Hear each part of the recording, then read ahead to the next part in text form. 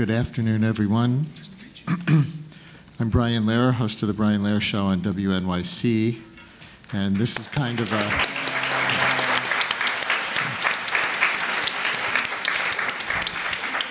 I have to say this is kind of a relief after talking about the Eric Garner case all morning. But in a way, everything relates, because when you get down deep enough, even from an act of a police encounter with a community member that results in death, people wind up saying, well, this isn't just about police policy. This is about community empowerment. This is about social structures. This is about having things to do in the neighborhood for young people that are going to avoid those kinds of contacts with the police. Even though Eric Garner was in his 40s, the community level work that is being done by libraries, being done by other community organizations, is really the foundation of our city. And unfortunately, it comes to the public, into the public discussion through things like Eric Garner sometimes. And it needs to take place day in and day out and week in and week out on all kinds of levels that might seem dry and technical and academic and wonky to people on a general basis. But that's why I so appreciate being invited here today to participate in this, because this is how our city gets better and better and better through this and meetings like this. So thank you all for coming. Let me, instead of introducing you, let me just ask you to go down the row and just very briefly introduce yourselves, and then we'll get your responses to the presentations we just saw. Want to start here? Sure. Hello, everyone. Hi, honored to be here today. My name is Jukay. I'm the founder of Coalition for Queens, or C4Q. We focus on fostering the tech sector in Queens, particularly empowering low-income and minority communities. I'm also a trustee of the Queens Public Library. Good afternoon. My name is Jimmy Van Bramer. I am a City Council member, chair of the Cultural Affairs Committee, and before I got elected, I worked for the Queens Library for 11 years. So libraries have been my life's work for the last 16 or so years, and it's an honor to be here, and really, really grateful to CUF, to Jonathan and David and the entire team, because just actually seeing those presentations got me excited. Just because we're all here, we're all talking and thinking about libraries. That's very, very exciting. Kimball, president of the New York City Economic Development Corporation, and I'm also a trustee of Brooklyn Public Library. Stelios Vasilakis, director of programs and strategic initiatives for the Stavros Niarchos Foundation. Diana Reina, deputy borough president in Brooklyn, representing what would be the new borough president in Brooklyn, Eric L. Adams, and a former council member for 12 years in the Williamsburg, Bushwick, and Ridgewood, Queens area, where I served with our great cultural affairs chair. So it's a privilege to be here, and I want to really thank Jonathan for really taking the library discussion to an invigorating and challenging discussion level, because it's about time, and it's important that we understand this isn't about staying in the past, but rather seeking a future for library system. Thank you. Stelios, could you talk for a few minutes about your work in Athens and maybe relate it to some of the presentations we just saw? Because it seems like so much of the struggle, if struggle is not too strong a word, is to identify and then implement kind of the new generation functions that people either do already or want to associate with libraries to make them, serious community hubs and not just places where hard copy books are stored. Absolutely, thank you. What we're doing in Athens, actually, we have undertaken a very large project where we're building new facilities for the National Library of Greece, the Greek National Opera, and a very large public park. The architect is Renzo Piano, and the project is about 1.5 years away from completion. Now, what we're trying to do with the National Library of Greece, it's basically take an institution which is rather introverted, antiquated, and insular, and turn it upside down and do exactly the opposite with it. This is an institution that has functioned for a very long period of time. It's been in existence for over 100 years as a research library. Doesn't get that much traffic. On an average day, you can find 40, 50 people, the most there, in the heart of Athens, right next to the university, in the heart of the historic city. It's not a lending library. So we are building a really large new facility for this institution, and in the process, we have tried to think very carefully how we can make it relevant. It does not exist in the consciousness of the Greek public as an institution. If you stop your average Greek on the street today or 5, 6 years ago and you've asked him, do you know where the public library, the National Library is? They probably would have said no. They would have had no idea. So the way to do this, we took a risk actually, and it's interesting that the library agreed to this plan, because we basically have asked them to visualize a library that it's not a national library in the traditional sense of the word, and there was a lot of resistance to it at the beginning. So the new facilities basically are going to have, it's about 236,000 square feet, and it would include a national library, a traditional component, but also it will include a public library as well. So the ground floor, which is about 80,000 square feet, is going to be a public library, which will include everything that one sees in your average public or municipal library around the world. In New York City, in Helsinki, anywhere you go, you will see the services that public libraries and municipal libraries offer. They will be offered in the public side of the Greek National Library. That includes media labs for young people. That includes a business center. That includes a lot of different programs, engaging different age groups, engaging the community, engaging other non-profit organizations, working together to do programs with the opera, which is the next door neighbor, working together to do programs in the park because it is located within a large park, and engaging basically the community. And we thought that this would be the only way really to get people to visit the National Library of Greece if we change its character completely.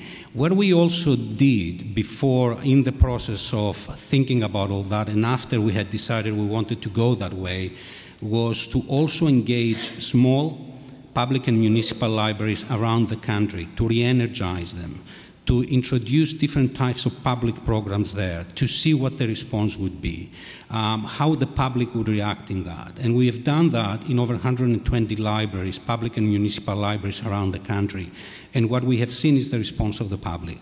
People respond to reading programs, people respond to media labs, people respond to going there and get information about how to start a business, respond basically to libraries that they address the needs of the community. And that's what we are trying to do at the new National Library of Greece, in a nutshell. I'm going to ask you a quick follow-up question, which is, how do you think that relates to the New York experience? Is there a particular lesson to be taken here from that? We actually visited a lot of libraries in the New York, around the New York metropolitan area, and we did learn a tremendous amount of things from them. We have also supported libraries around the city, starting with the New York Public Library for a long time. So we have learned a tremendous amount of things from these libraries, and visiting other libraries around the world as well. But I have to say that listening to the presentations right before us, all of a sudden there were a lot of questions that came up to my mind, and perhaps other people can get a chance to talk, and then we can maybe come back to them. Because all of a sudden I became very skeptical about a lot of things. Okay. You can't leave it on that, though. Now you have to tell us at least one or two. We kept talking about focusing on community, that a library becoming a community hub. And this is something that we've done in Athens as well, and there's a lot of emphasis going into it. But I've just came from a conference at CERN in Switzerland at the Particle Accelerator, and on the ideas of conflict in science and society. And everybody talked about this world becoming a virtual world. Young people operating in a virtual environment. So we're talking a lot about libraries becoming community hubs, but communities are becoming virtual communities. If we are talking about libraries being community hubs, are we talking about libraries becoming obsolete because communities in the next 50, 60, 70 years, or even in the next 10 or 15 years, would be virtual communities? That's how young people work today. They work in virtual communities. That's one of them. I am also worried about the idea that libraries do everything. I keep worrying that we keep trying to find new activities, new functions to add to libraries in order to make them relevant. How much can one do that without taking away completely of what makes a library a library? How can you have an identity when you keep adding things and we keep trying to reinvent libraries as being an institution that does everything? What does that mean at the end? Now you've started a conversation. Jimmy Van Bramer, I think you're nodding the most vigorously, so why don't you pick it up? Well, I'm really glad that was said, because I was thinking something very similar, and that is that it seems to me that while we always can do better and can always think about ways in which library design and graphics can enhance the customer experience, I kept thinking we approach this from almost a place where there's a problem, that libraries somehow aren't working. And the truth is that libraries are working. They do incredible work today. Right now, in every single community where there's a community library, there are people, immigrants, children, poor folks, seniors, finding libraries, and they are going to a better place because of the libraries that exist today. So libraries work. The gate count alone demonstrates that we are in a place where we have failing institutions that need to be rescued. The truth is, we're doing great work. We don't have a problem with our libraries. We have a political problem in terms of generating the political will to fund everything that we need funded. And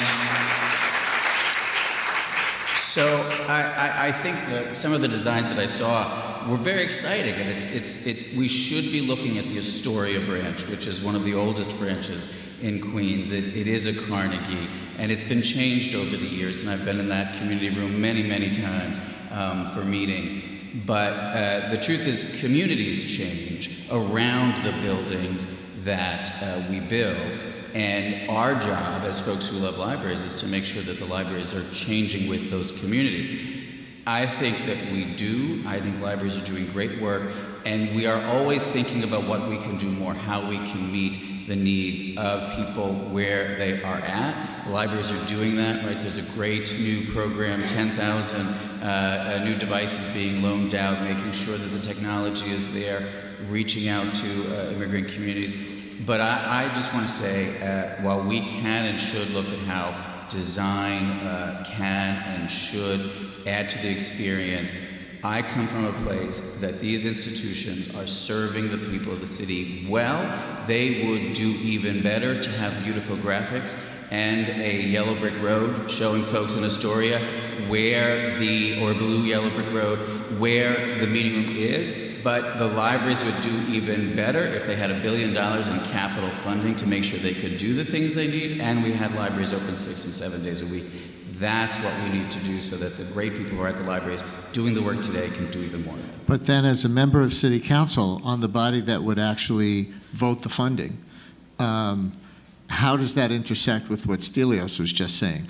Do you need to walk away from Do libraries need to walk away from libraries are everything? I mean, I was taking notes, early childhood, cooking classes, tech help, job readiness, story time, ESOL, what isn't it?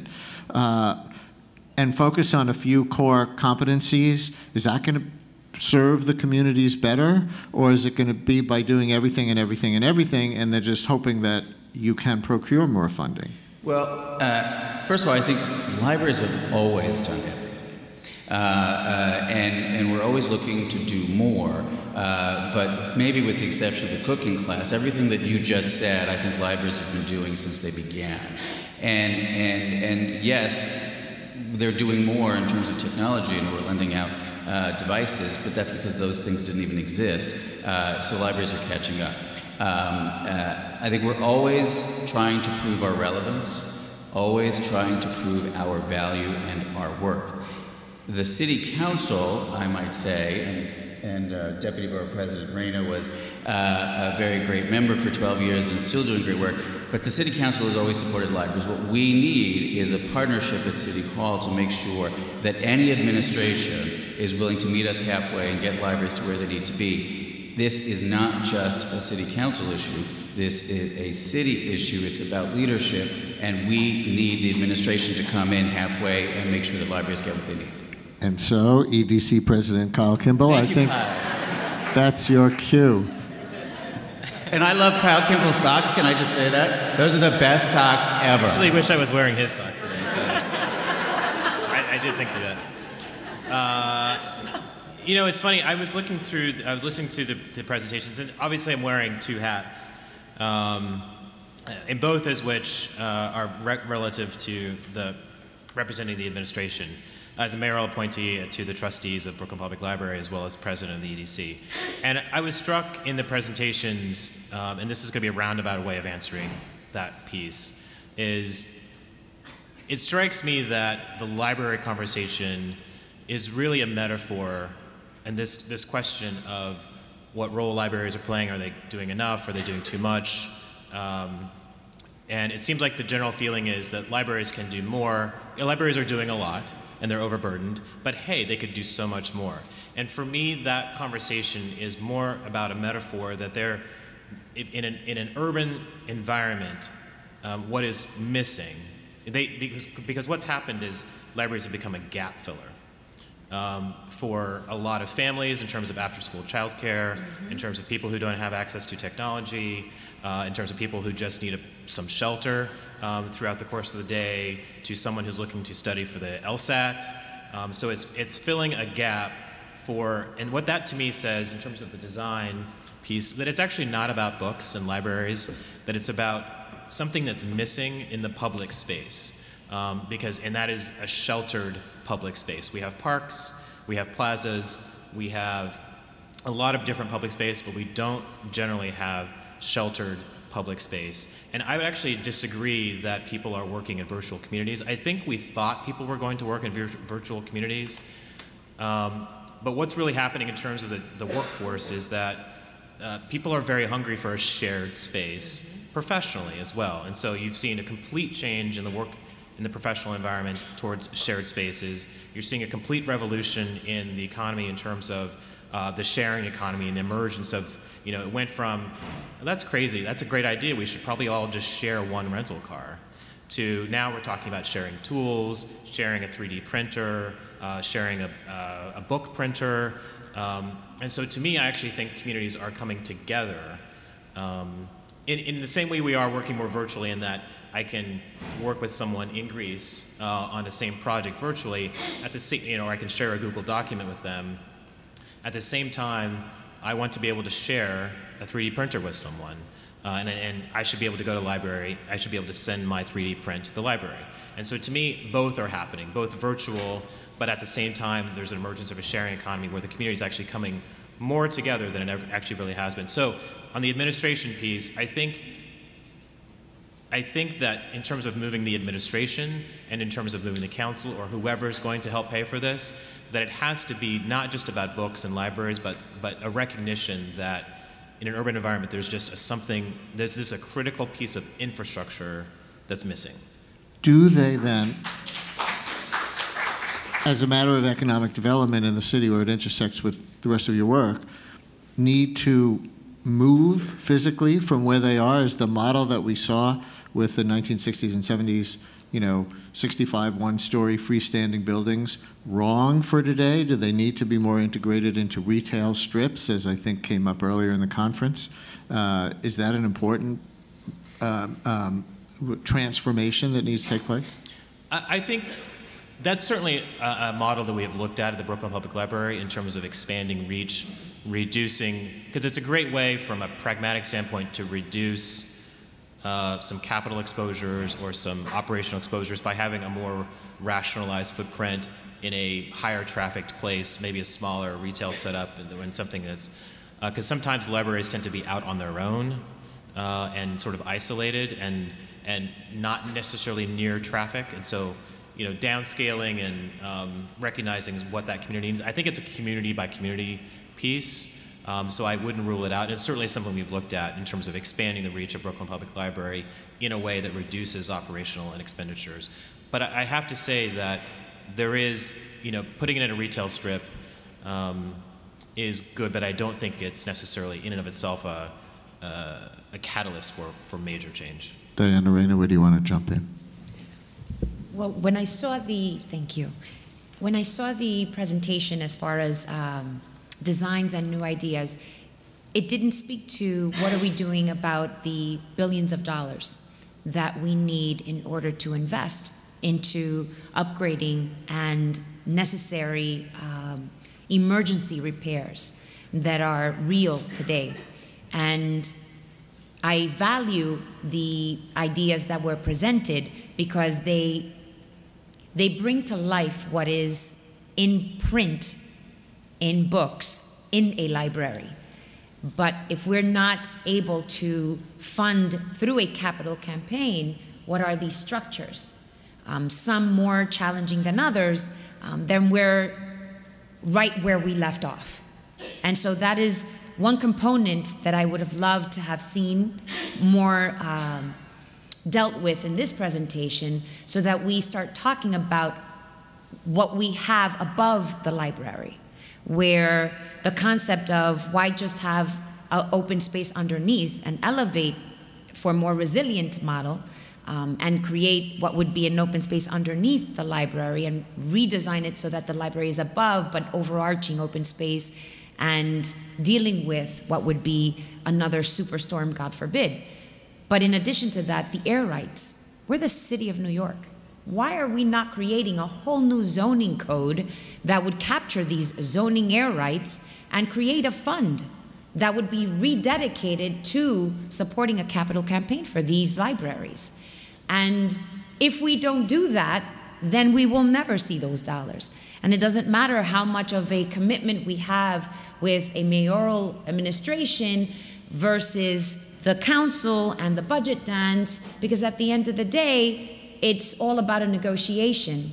And there is no one fund dedicated constantly towards that particular effort.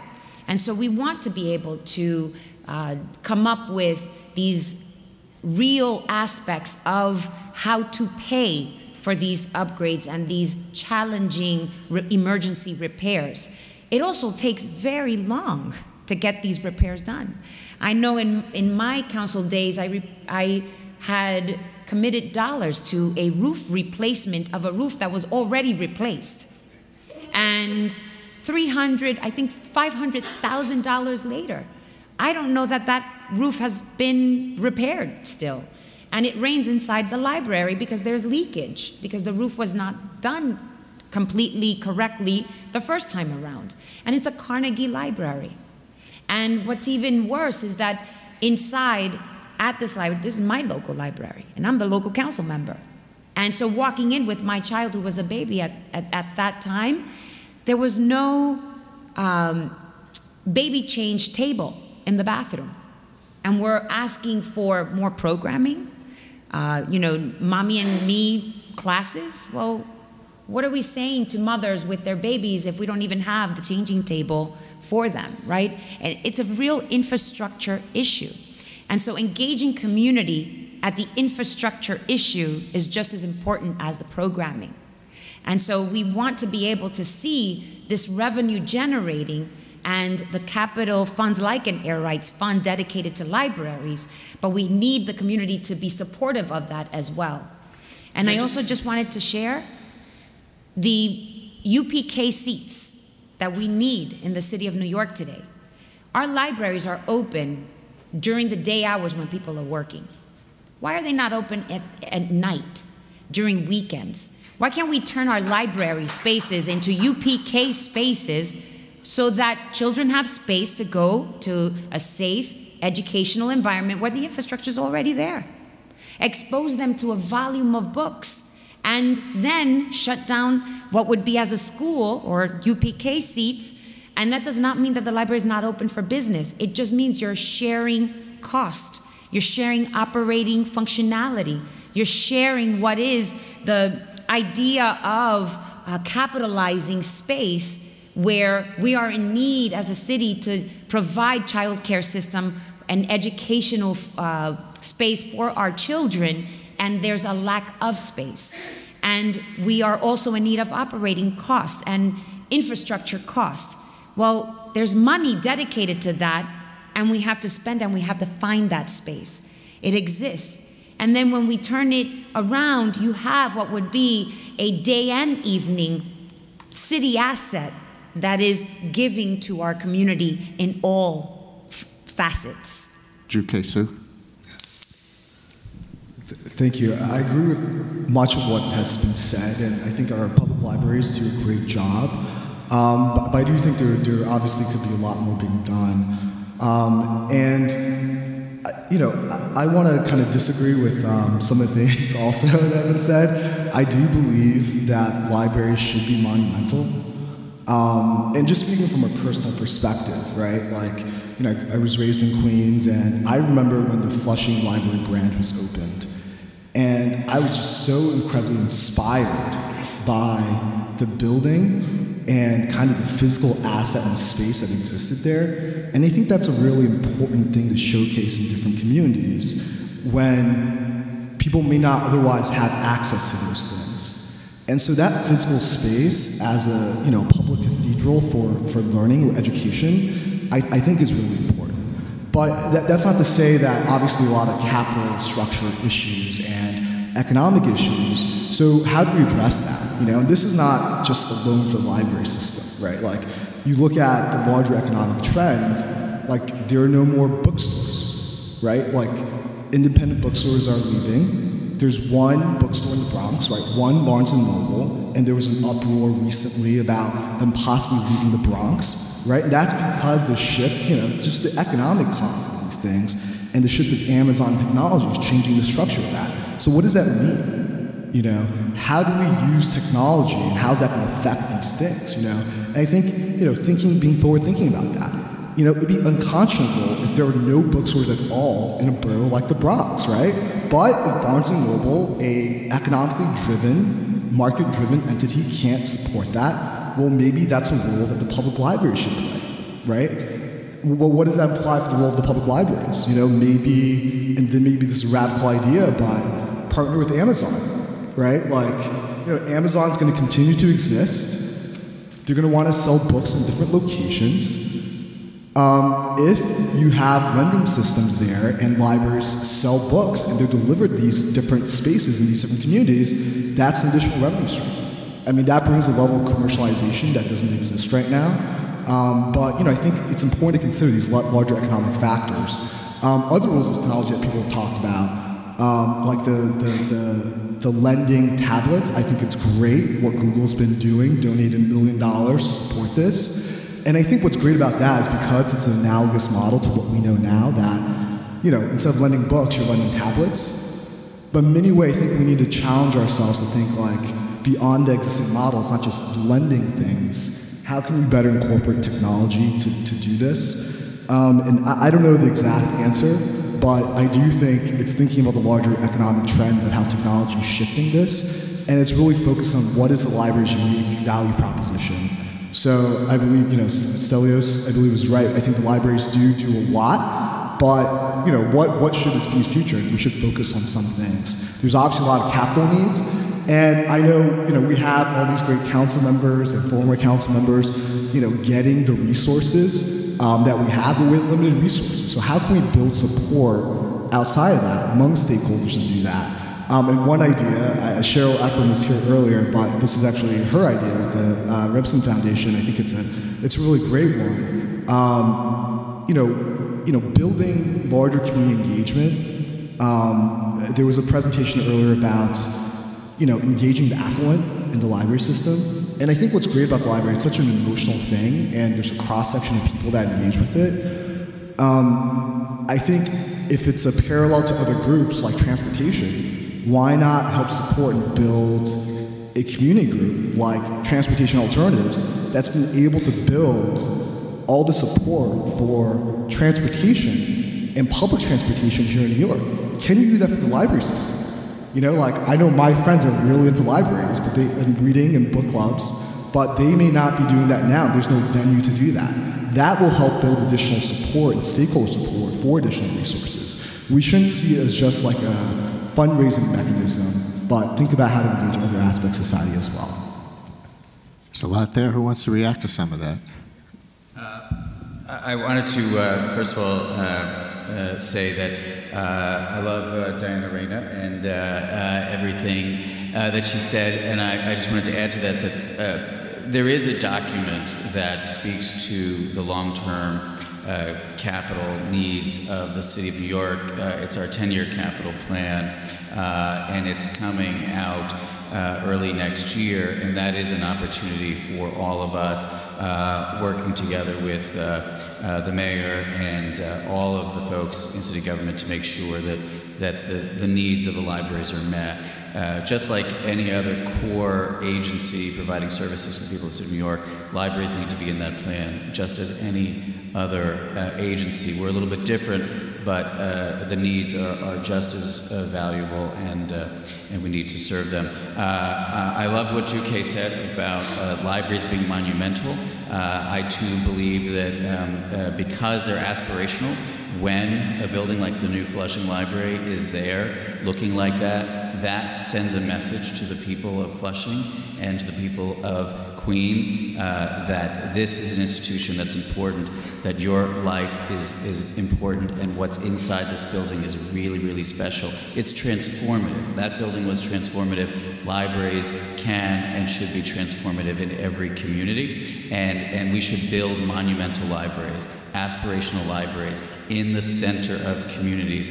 Not saying that we can't do some of those pop-up things and some of the other ideas which are great and fun to entertain, but libraries should be central because they are, and I believe they always will be, about people and communities, and having them at the center of communities and building them big, building them beautiful, and building them in substantial ways is really, really important. The one thing I would say, Jukay mentioned possibly charging for books or selling books, and I think other than book sales, I would be against that, because I think the fundamental contract that we in the public library world have with the City of New York and with people and with civilization is that these services will be provided free of charge, and the government will fund these organizations because that's a social contract.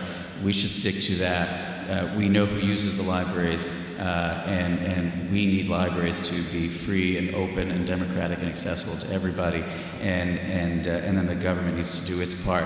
Although I totally love where everyone's going in terms of exploring other opportunities for funding buildings and whatnot, but there is a core responsibility of government to fund libraries, and we should never walk away from it. Kyle, as an economic development person, can you bridge those two to some degree? Bridge the two. Well, I'm thinking, I don't know, Jukay, that's what you mean, yeah. To charge for, right. I don't mean to say to charge for selling books, but if, there are companies like Ship, right, where it's a tech company, it's, they allow delivery services, libraries are distributed centers in these communities. Well, if there are no bookstores in the future, you can borrow books for free. If you want to buy something, that's just an easy revenue stream that you capture, the library can capture from some online retailer. The library would get a cut because that's the place from where the order originates. Exactly. Not charge for any library services. Right, exactly. I'm sorry, I'm looking at Jeanette Moy, who's our director of strategic planning at Brooklyn Public Library, and it's just funny. But listen, I think from an economic development standpoint, it comes back to me, for me, that in order to position New York City as, my job is to position New York City's economy, along with Deputy Mayor Glenn, on a day-to-day basis, to think about how to position New York City as a dynamic, sustainable, and equitable economy. And that really means really thinking about our traditional industries, how they're being disrupted, and making sure that traditional industries in New York City are able to survive that disruption. And that means really focusing on innovation, both for our traditional industries and for our, the new industries emerging as well. And I think libraries, in many ways, are no different in that it is an industry, it's a not-for-profit industry that is being disrupted by a number of different factors in terms of the idea that the fundamental idea of books is being disrupted, the fundamental idea of space and how they're financed is being disrupted, the fundamental idea of who's going there has been disrupted. I think the most striking graphic we saw in the presentations, just going back to the presentations for a second, is the mock-up of the New York Magazine about when did libraries become cool. And I bristle at the idea of leaving a critical infrastructure asset to the affluent. To me, I agree with Councilmember Van Bramer that we do have a fundamental responsibility, I think, to fund this. But I do think you have to look at it as an infrastructure asset, as something that's critical to the innovation economy, connecting people to that innovation economy, because sometimes when you talk about an innovation economy, it's code for a certain type of people and a certain class of people who are educated and have access to the money and time to take risks and be innovative. And there's a lot of people around the city who do not have the money or resources to take those kind of risks. And the problem is that we could create a system where they are able to go to the library to take those risks. And so I think that's the component of economic development that you could see.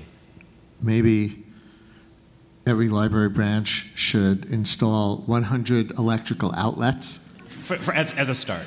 And then everybody will come. That'll cost money. Yeah, I mean, I was impressed with the Cuff report that they went to the trouble of counting the electrical outlets, because it seems at one point basic that you would have enough electrical outlets, but I like the fact that they picked up on the idea that is a fundamental infrastructure asset for the innovation economy, right? And if you don't have electrical outlets, people aren't bringing their laptops, they're not coming to the library, you are not relevant. Stelios, look what you've started. Where would you like to jump back in? Yes, the fundamental idea of books has been disrupted, but the notion of reading has not. People read more than any other time in history, actually. They read in different ways than before, but they do read a lot. And we ought to think whether or not libraries will remain places where people go to read. Maybe it sounds like a strange and outdated idea, but that was the function of a library, and we have to consider whether or not this can still be a function of a library today. I mean, I think we're having a discussion here in New York because, in New York we are reconsidering our commitment to public institutions. Is there enough funding? Can we justify the presence of these libraries? Can they be justified as places where people went to read? Or do we need to start doing away with them, or we need to reconfigure them so we justify their existence? But I would like to say that if you go to Europe, or if you go to other places in the world, that fundamental commitment to libraries still exists. You go to Birmingham, where they have a fabulous brand new public library. You go to Manchester, where they have a fabulous brand new public library, municipal library, and reading remains a fundamental aspect of these libraries, and they're packed every day.